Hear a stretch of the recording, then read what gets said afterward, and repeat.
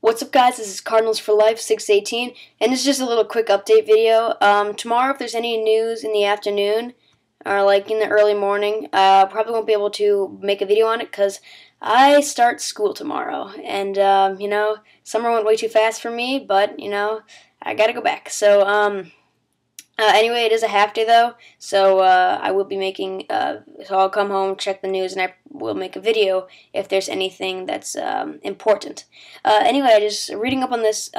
If you're a Cardinal fan, this is really good news because Lance Berkman has told people. He was asked this today when they lost to the Dodgers, but he was asked this if he wanted to come back, and he said that he was prepared to walk away from the 2012 season. Well, next season, he'd be prepared to walk away if he didn't get any good offers, but he would prefer to stay with the Cardinals. If you're a Cardinal fan, it's just great news, we signed him for 1 year, $8 million, expecting him to, hit maybe like, 20, 25 range, something like that, like at most 25.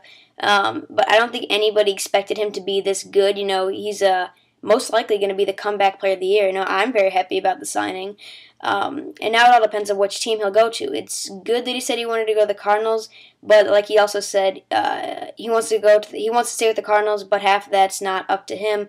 Meaning like the management, if he's gonna like the contract they offer him, if they offer him a contract at all.